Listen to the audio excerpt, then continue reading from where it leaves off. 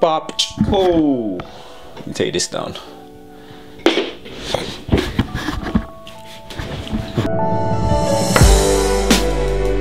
Hi guys, it's Sam Day here from DeyTips.com, and in this video I'm speaking about creating content to help you attract your target customers to your website and ultimately purchasing your product or your service. Whenever you're trying to market your product or your service online, you need to think about the broader picture. What are you trying to achieve? Hopefully you're passionate about your product or your service. Maybe you're selling a health related product and you know that your product really helps people maybe with their immune system or is healthy for them, and you want to educate people. 9 times out of 10, especially if you're not a big name company and you're not a big name product yet, people are not going online searching for your product. People are normally going online searching for information, and if you can provide that information and then refer people to your product or to your service, then you're more likely to be successful with marketing your product or your service online. So let's say, for example, you sell some sort of carrot juice product, and your carrot juice, you know, really helps people. Maybe it improves their blood flow or whatever it is that you know your product is really helpful for. Instead of just promoting your product and taking pictures of it and telling people about the benefits of it, why don't you educate people? You know, show them exercise routines that they can do to improve their health. Maybe show them about different programs on television that they can watch, and maybe even review them that help people or speak about health related topics. You might even want to create a free recipe book on your website where people can come and download healthy foods to eat and just educate people on how to live healthier lifestyles. You can even put out a video blog series about, you know, mental health and how to stay mentally healthy as well as physically healthy and emotionally healthy. And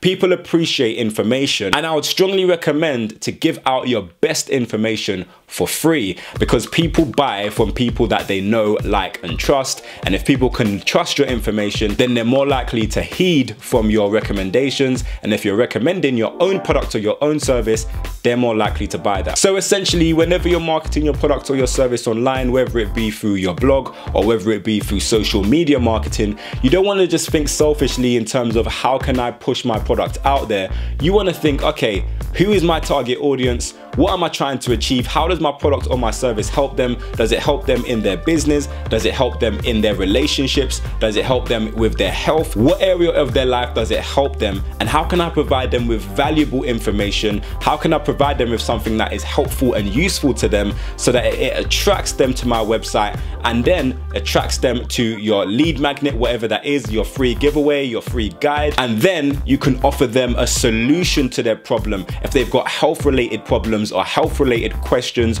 or if they've got relationship problems or relationship questions, or whatever it is that your product or service provides to them, you can offer your service, because hopefully you're providing a service that is going to help them even further along the line, so you can monetize your content and your sales funnel further down the line. But in essence, you don't want to think selfishly when marketing whatever it is online. You don't want to just grab people and push what you're doing out there. You want to be getting useful information online. You know, there's so many people online searching for information. They're not searching for your product, they're not searching for your service. And yeah, there are a few people who will go online and they already know what it is that they want, and they're in the ready to buy mindset, and you can attract those kinds of people to your site as well, maybe using Google AdWords. You know, once people are ready to buy, then it's easier to convert them from a visitor into a sale. But essentially, when you're content marketing or when you're social media marketing, you want to be pushing out useful information. You want people to be following you for your useful stuff, and they're more likely to share that kinds of stuff and to